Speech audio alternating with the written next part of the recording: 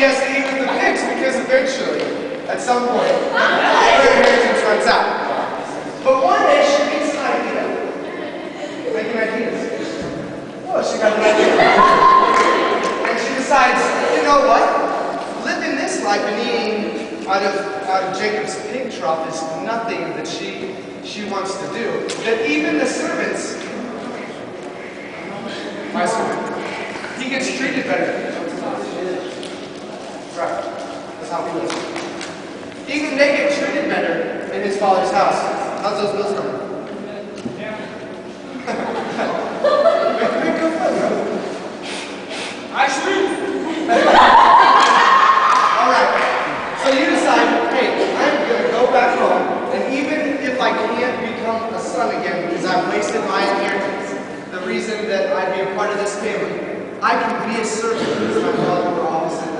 Right? That's what you think. Yeah. Because I can read it. I can read it. See, you got it.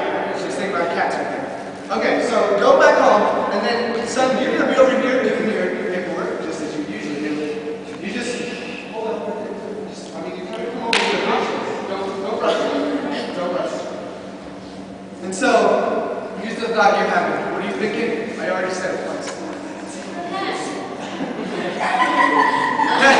Okay, but you're also thinking, you know, why would we be a servant in my father's house? Wait, you're not done yet. You're not done yet. What are you doing? What are you doing? Tell me what you did. Okay.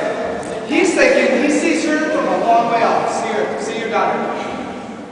There he goes. He sees her from a long way off.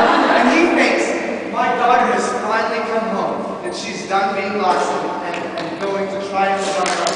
Really come back and love me. And so what does he do? He sets the table ready for the feast. And also, I want this to be a good moment. So slowly, very slowly, walk towards each other, and then give yourselves like the rose and the jam together. Okay?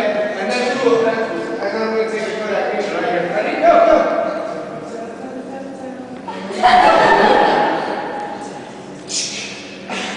Alright.